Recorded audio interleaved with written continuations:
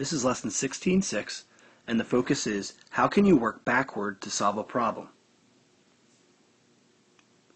You know how to use a plan to solve a problem. Today you will review how working backward can help you solve a problem. I want you to think about when, in everyday life, have you had to work backward?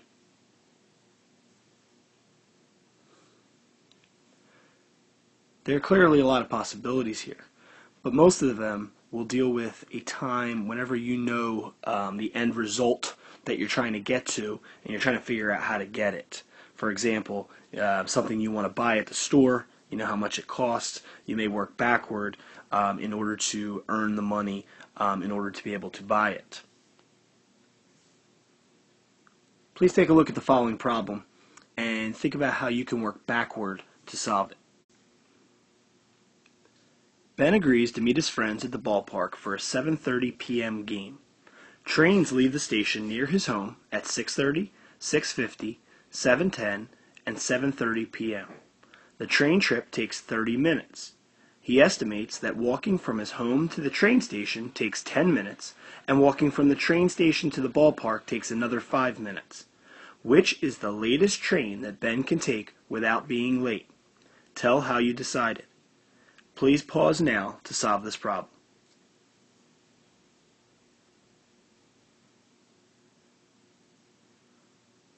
So what strategies could you use to solve this problem? One possibility would be to guess and check. However, hopefully you thought about working backward, since that's our focus today. So let's suppose you work backward. What is the latest time that Ben needs to be at the ballpark?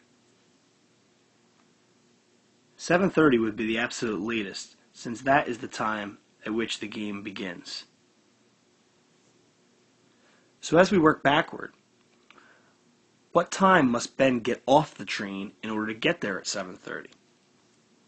Well, since it's going to take him another 5 minutes to walk from the train station to the game, 7:25, so we're at 7:30, and we're now at 7:25. He must get off the train by in order to get to the game on time. The next piece of important information would be, how long is the train ride? It says the train trip takes 30 minutes. So now we're going to have to subtract 30 minutes from 7:25. So by which time must Ben get on the train by? If you subtract the 30 minutes, you'll get 6:55. Again, we're working backwards. So since he needs to leave by 6:55 and be on the train by that time, is there a train at that time?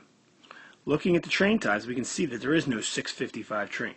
The 7:30 train would be much too late, since the game is starting at that time. So we can get rid of that. The 7:10 train we know won't give him enough time, since he needs to be on a train by 6:55.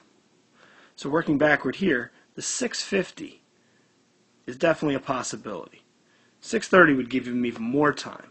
But remember, the question is, what is the latest train that Ben can take without being late? So if he takes the 6:50 train, that should allow him time to get there. So this is one example of working backward to solve a problem. Let's try another. Here's the problem. A basketball team needs $500 for a trip. Team members had some money in their account. After they received donations of $240 and raised another $190, they had all the money they needed. What is the least amount of money they could have had in the account to begin with? Please use the work backwards strategy to solve this problem, and please bring your answer and all your work to class to discuss tomorrow. This is lesson 16.6, and the focus is, how can you work backward to solve a problem?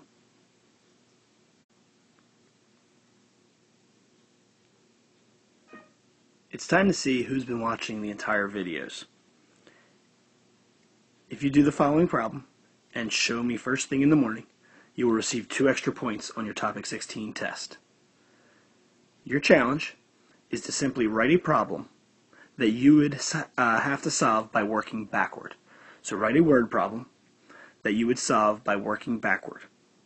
Please show it to me in the morning for 2 extra points.